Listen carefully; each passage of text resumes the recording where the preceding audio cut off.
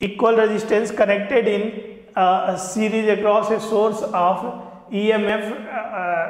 3 equal resistance. अच्छे से समझना इसको, एक रेजिस्टेंस ये है और एक रेजिस्टेंस ये है और एक रेजिस्टेंस ए है, सब ए आर है, आर है, आर है, और ये एक सोर्स से हमने कनेक्ट कर दिया plus minus source, what ever जो भी सोर्स है हम लोगों को नहीं पता है, प्लस माइनस V वोल्ट की सोर्स है।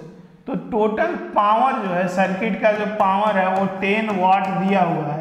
The power of the circuit is 10 watt. Clear है? What will be the power dissipated in the same resistance R connected in parallel across the same source. ये तो case first रहा। अगर case second case में हम इन तीनों को हमने पैरेलल में कनेक्ट कर दिया, we connect all these resistance in parallel. तो अगर हम इन तीनों को पैरेलल में कनेक्ट कर दिए तो ये प्लस माइनस V वोल्ट की बैटरी लगा दिए और ये प्लस माइनस V, ये रेजिस्टेंस R है, R है और AR है। तो अगर ये तीनों हमने कनेक्ट कर दिया तो अब जो पावर डिसिपेट हो रहा है उसकी हमें कैलकुलेशन करनी है। ठीक है, तो चलो पहले जो पावर अगर देखोगे, ये पावर अगर देखोगे इसमें, तो पूरे सर्किट के लिए पावर का अगर फार्मूला लगाओगे तो पावर P इक्वल टू होता है V²/R। ये पूरे सर्किट पे अप्लाई कर दो, apply on total circuit.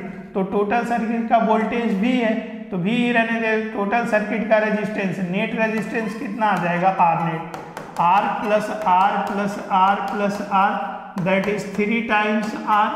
This is the resistance, that is.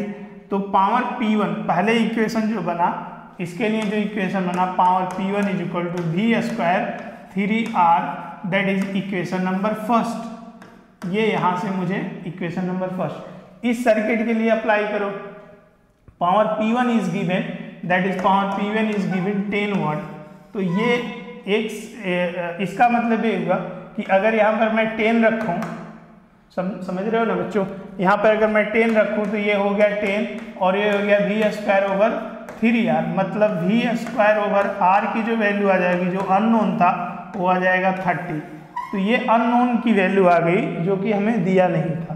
तो चलो अब इस सर्किट के लिए लगाओ। तो इस सर्किट के लिए power is equal to apply करोगे V²/R। तो यहाँ पे रेजिस्टेंस पावर P2, बैटरी वही रहेगी। तो रेजिस्टेंस यहाँ अगर देखोगे, हाँ यहाँ पे अगर रेजिस्टेंस की वैल्यू अगर देखोगे प्यारे बच्चों, तो यहाँ रेजिस्टेंस R2 की जो वैल्यू आ जाएगी R2, तो R2 की वैल्यू आ जाएगी, ये तीनों पैरेलल में हैं तो R/3 आ जाएगा। तो ये R/3 यहाँ रखोगे तो पावर P2 की जो वैल्यू आ जाएगी वो V² और R, और ये 3 ऊपर चला गया, और ये V और ये V²/R की वैल्यू हमें पहले से ही पता था, यहाँ पहले से ही हम पता करके लेके आ चुके हैं। ठीक है, तो ये वाली जो वैल्यू है वो यहाँ पुट कर देते हैं तो हमें मिल जाएगा 3 × 30, दैट इज 90 वाट। ठीक है, तो पावर जो P2 कंज्यूम होगा वो 90 वाट कंज्यूम हो जाएगा। तो आई होप कि ये आपको क्लियर हो गया होगा। V² 90 watt, that is D option इसका हम लोग का सही है। ठीक है, तो क्लियर हो गया होगा, नोट कर लो अच्छे से और समझ लो। कहता है 5 degree Celsius rise in temperature observer in conductor passing through